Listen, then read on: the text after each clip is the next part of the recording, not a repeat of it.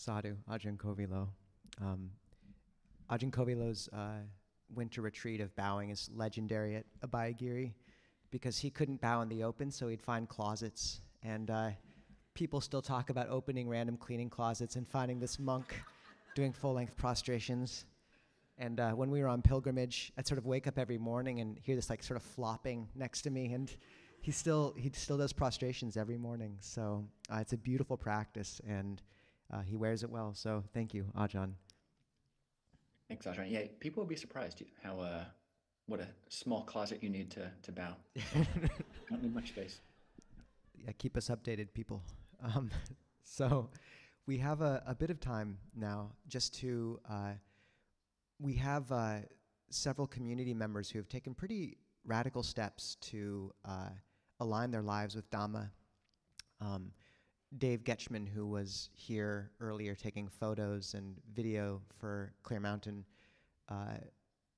basically reflected that he'd never seen a community where so many people were quitting their jobs and seemed happy about it. So anyways, there's no pressure. If people aren't comfortable coming up, then Ajahn Kovil and I can do a bit of Q&A. But I did want to open the space for any of those community members who have quit their jobs and are kind of doing fairly inspiring things around Dhamma, just opening the space for you to talk about why and what your journeys looked like this past year. And if you're coming from a monastery, what that's been like, or what you're looking to next. So something within that realm of questions. And do we have a cushion which people can, which we could lend for the people sitting here? Sort of that sort of cushion. Thank you, Katie. And yeah, just sort of if we can keep it 5 minutes-ish.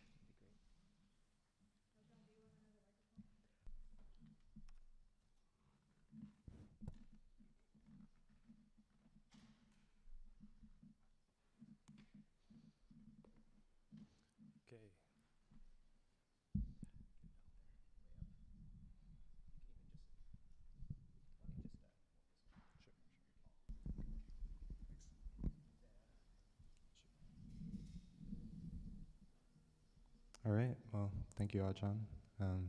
My name is Xander. I've been coming to Clear Mountain for almost a year now. I think the first time was in June of 2022.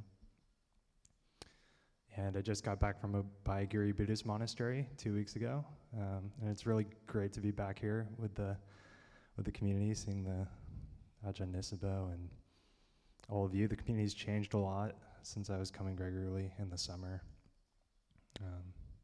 Yeah, just good to be back here. But yeah, so I guess I'll talk a little bit about, my path. And I started, meditating like about 4 or 5 years ago, and it's just been a slow, then kind of a really fast ramp up in terms of how much I've been committed to practicing, and how much I've wanted to learn about Buddhism and the Dhamma. And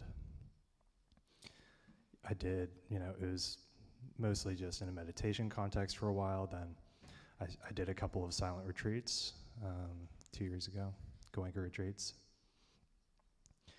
And yeah, after that, after my first one, I just noticed so many changes in my behavior and my way of, I guess interacting with the world, not being so reactive, not being so anxious. It was really the first thing I ever did in my life that, decreased my anxiety substantially, decreased my, depression. And I was just looking for more and more ways to better myself, I guess. And yeah, something really amazing happened after that first one, where I just had this huge inclination to be more generous and compassionate. Just, I guess, lifting a little bit of suffering out of my life. It really turned me towards wanting to help people, help myself more, and that's ramped up until I did another one a week later, and after that I just thought, I have to find a way to make this my life, basically. I have to find a community. I have to find a community and find some monks, basically. I have to find the experts, I guess, is what I thought on this. So it wasn't too long after that, in 2022, that I came to Clear Mountain for the first time, and I think it was basically the first day, just seeing Ajahn Nisbo, talking to him for a few minutes, seeing Katie right when I walked in, I saw Katie, and I was just like, okay, like I found the place. Like, the people here are just incredibly good. There's an incredible, wholesome quality about, the people I was talking with, and it was a lot about the people for me. I mean, the teachings have touched my life in an amazing way, but it's another thing, I guess, seeing practitioners who really absorbed the Dhamma practice into their life, and just seeing how that, comes outwards. There's a bright glow to so many of the monks, especially Ajahn Nisbo. And sorry. Yeah. So it's kind of been ramping up over the last year more and more, and I had the aspiration to ordain quite quickly after coming in contact with monks, and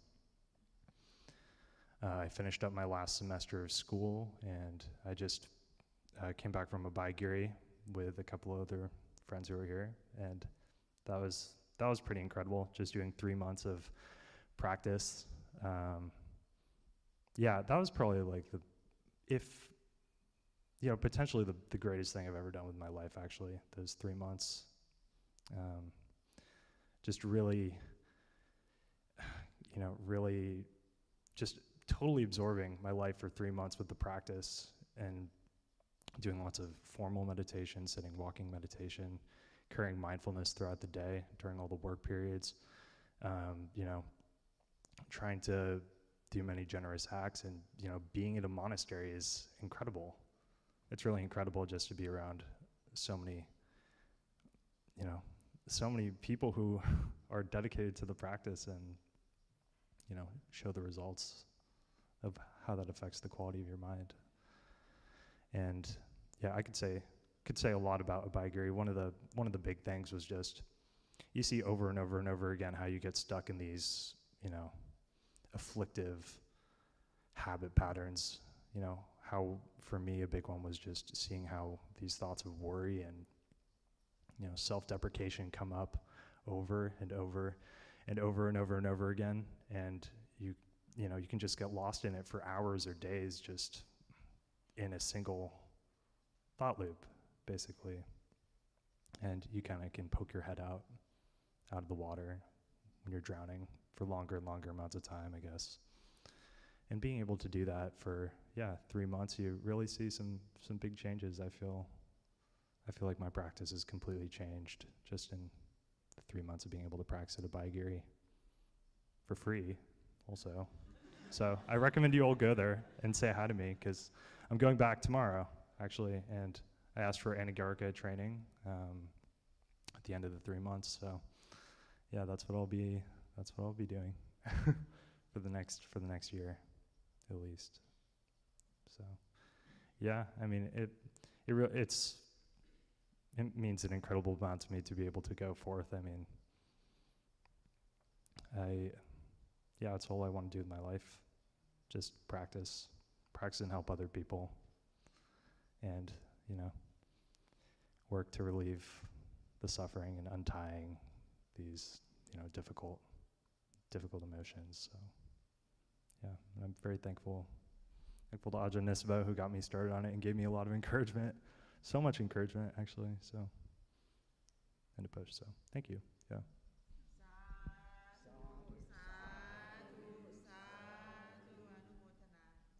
Thanks, Juanita.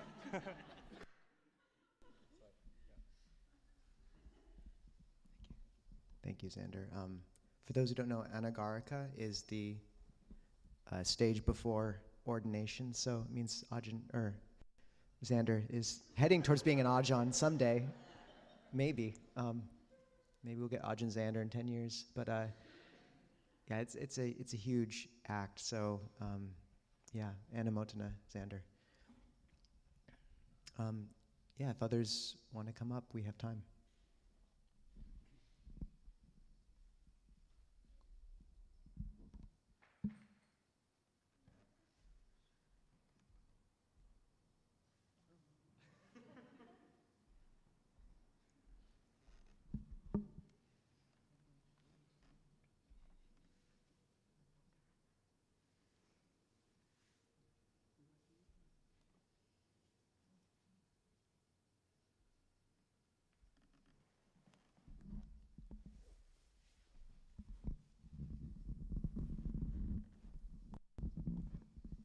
Hello. My name's Adam. I eat the mic. Okay. I actually came originally to Clear Mountain with the intention of ordaining, and was advised to go to two monasteries, Wat Pananachat and Wat Mapchan. And so I've just come back last night. So if anyone knows what Nisachek is, it's the practice of not sleeping. Not sleeping. So I haven't slept last night, and I'm very tired, and I'm still on Thai time. But yeah, similar to Xander, I will be heading tomorrow in the direction of Abhayagiri with the intention of ordaining. So may see Xander. But given the context of the Dhamma talk of I think it's the third recollection of time is relentlessly passing, how well am I spending my time? I was thinking that my time had a lot to do with, I think it's the second recollection, and I'm sorry, this might be butchering the actual words, but it's having gone forth, it's my life is, I'm reliant on the gift of strength of others, sustained by the gifts of others. And living in a monastery, that's, your entire life is sustained by the gifts of others. You wouldn't survive without the gifts of others. And I think it's a good reminder also in daily life that it's so easy to think that you're sustaining yourself. And food is such like an essential foundation. I mean, you need, like the Buddha found that not eating food, letting your body waste away isn't the path. And also striving to have the best foods and to seek for the sense within the foods is also not the right path. And even within food, you have the gift of sunlight, of rain, of earth, of air that create the food and allow it to arrive to you. So even if you buy something, it's still a gift. And for me, being able to live at the monastery and observe impermanence and really be given to so freely and easily has opened me up in so many ways to just experiencing the string of life as a big gift, which is a beautiful way to live, and I think so freeing from a lot of suffering in my experience, and has allowed me to become a lot more, I think I understand the taking refuge in the Triple Gem a lot more in the context of that teaching. And I didn't mean for this to be like a Dhamma talk, but I guess going to a monastery is you're living the Dhamma. You're sitting every day, waking up at 3 a.m., eating one meal, living simply so that you can understand these processes within yourself and experientially. But I went to Wat Pananachat, it's an international monastery, and then I went to Wat Mapchan, which is more Thai, less Western monks, met Ajahn Anan, who's a wonderful monk, and then I met a monk earlier named Ajahn Medino, and I was really impressed by him, and I've heard Ajahn Nisabo talk about some monks who you go next to them and you feel like a breath of fresh air, almost like a coolness, just like within yourself. And I felt that with him, and I asked to go to him and learn with him a bit. And then I was at a very Thai monastery where it's really beautiful. Like they get a huge meal. Like every monk gets probably about like 10 times the amount of food that a single person can eat. And so after the meal, you can't keep any food. So all of the food goes to the birds, to the forest chickens. They probably eat more than you do because you're eating very little. And it's just, there's such a connection, that string of life going through us and all of the things that we're arising with. It's just a beautiful way to live, and I'm appreciative of all of you here also seeking those same understandings and peace in that. So.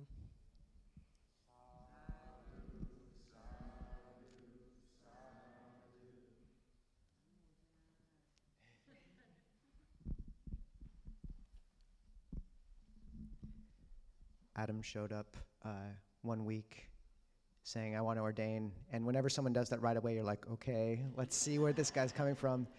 And then 2 weeks later, he's like, I sold all my stuff. I'm going to Thailand. So I didn't know if we'd see him again, but it's great that you didn't burn out and actually are just on fire for this path. So great to have you back, Adam. Good luck.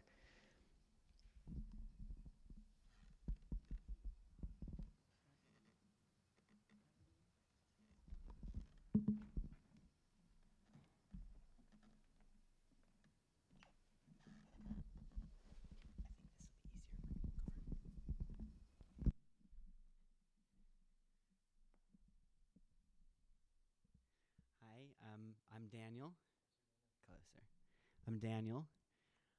Most of you guys, well, actually, there are a lot of faces I don't recognize here, but many of you guys know me. I'll give a little bit of context. In 2020, when COVID hit, I went from being a normal standard ICU nurse to quitting that job and becoming a COVID crisis nurse. And this was around the same time that I had decided to really look into what this whole Buddhism thing was about. Started reading textbooks and stuff, and was moving around every 3 months, and happened to come to Washington State, and was established in the Dhamma by some various monastics and non-monastics.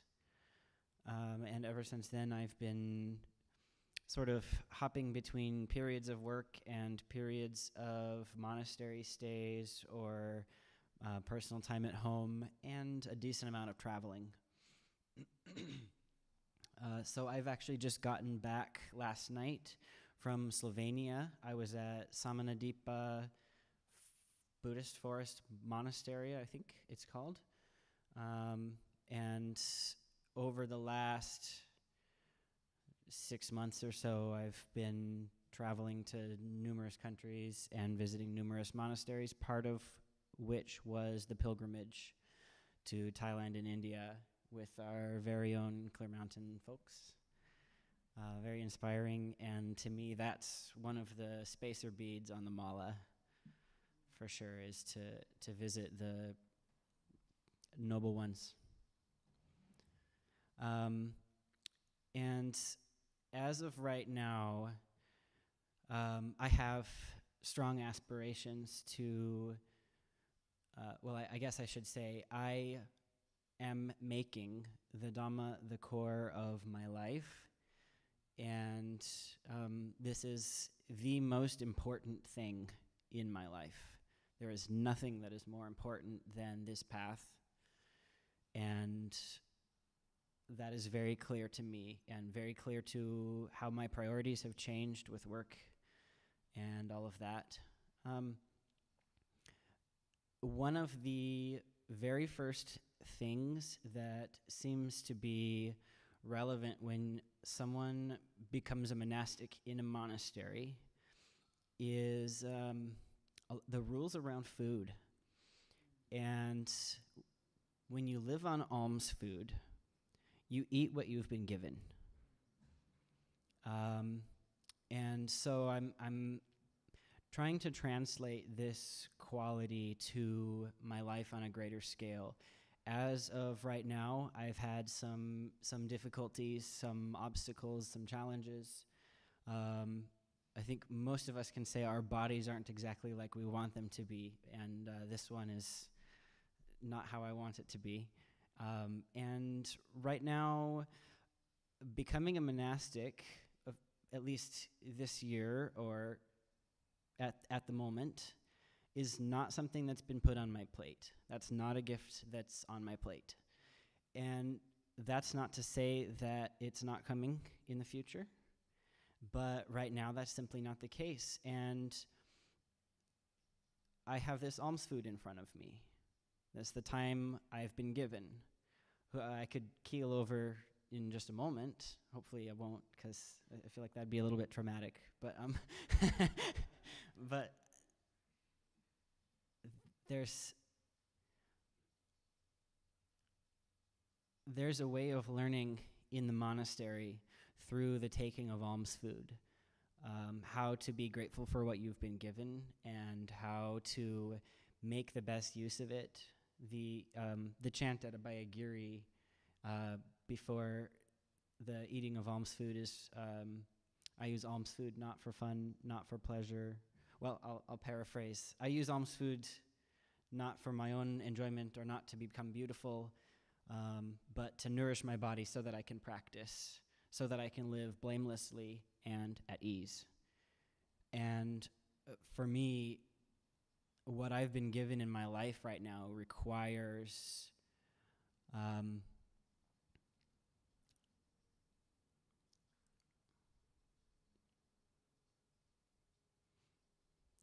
recognizing it as a gift, and requires choosing to use that as my practice. I've encountered a lot of people who are in similar shoes and who, and I have said myself that, well, you know, this is an obstacle to my practice, this is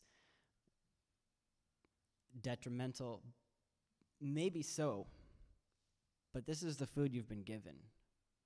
This is what's on your plate. And just translating that into the broader scope of my life, choosing to use what I've been given, is my practice. So going around to different monasteries and traveling, especially traveling the world, and I also just arrived last night back in the US, it is not sustainable financially, obviously, and I have to work to live, and that too is part of my practice. I don't like it, but why am I practicing? Is it so that I don't have to work? No, that's really not the point. And if that's why I go to the monastery, I am going to burn out and I am going to fail. If it's because I don't want to work, if it's because I don't like my life enough, it's not going to work. So this has forced me to question why I'm on this path and what this path means to me, and the purification of my heart and my mind from greed, hatred, and delusion is what this path is for me. That is how to free myself from suffering. It's not to escape the ugly. It's not to run to the beautiful. It's not to create pink clouds of metta and just float in those and hide from the rest. It's not like that.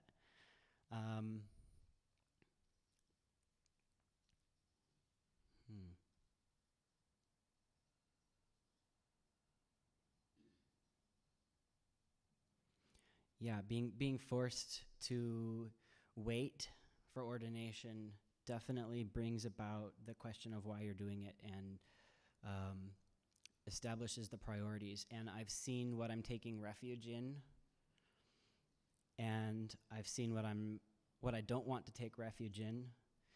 At the beginning of this, before I became a Buddhist, taking refuge in every little thing, maybe beer, or taking refuge in anything, pleasure seeking. And then becoming a Buddhist and realizing over and over again, I'm still taking refuge in pleasure seeking. Maybe Ajahn Nisabo praises me, and I think, this is all that and a bag of chips. And seeing over and over again, every time that I take refuge in that, it hurts me, and it's garbage. This is not what I want to eat. This is not what's on my plate that I need to eat. I've been served opportunities to live at ease and live blamelessly, and I'm going to stop. I'd like to stop taking as my nourishment the things that will make me sick. And so that's the priority. That's the priority. And regardless of what forum in which I can embody that, of course I'm going to fight to have the best opportunity to live that way, but those are the cards I've been dealt, and the days and nights are relentlessly passing. I'm going to play the cards. Yeah.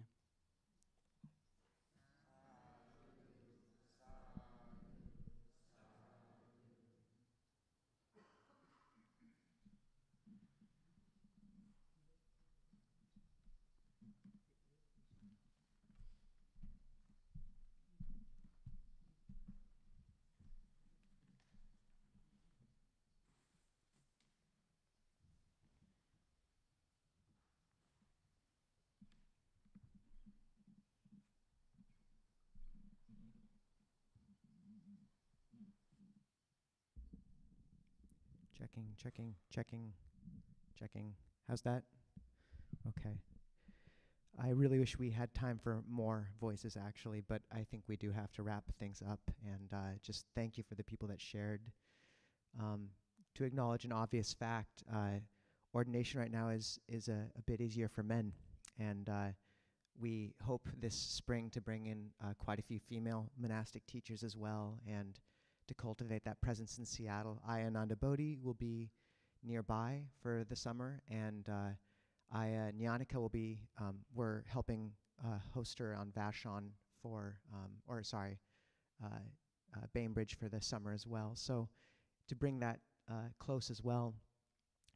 And just to acknowledge, I think Daniel's reflection was really relevant because, the monastic form and path is not, these people speaking about their path, that direction is not supposed to devalue the life many people have been dealt and or choose, and there's immense beauty in a wholesome lay life dedicated to Dhamma.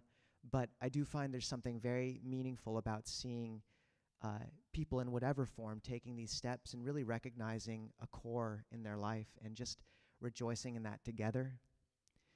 To acknowledge these spacer beads, that is such a beautiful metaphor that Ajahn Kovilo gave us. But the Buddha said, when he put that moment of taking refuge in the Buddha Dhamma Sangha on par, like 3 moments that really should be remembered. Taking refuge, the moment of stream entry, your first glimpse of enlightenment, and then full awakening.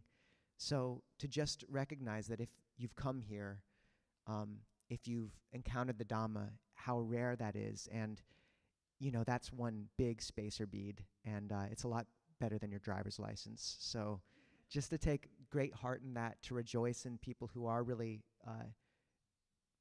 really placing the value on this goal that it deserves, and to rejoice in all those who shared and all those who didn't get a chance to as well, and to wish them best of luck on their paths. So if we can just give 3 big sadhus for everyone who's, for all of us really. Sadhu, sadhu, sadhu. We had a few people who we'll probably get to hear from another time as well, but since everyone's like going away right away, it's good we caught 3 of you since you're leaving tomorrow. All 3 of you. So anyways, I think let's begin with announcements, and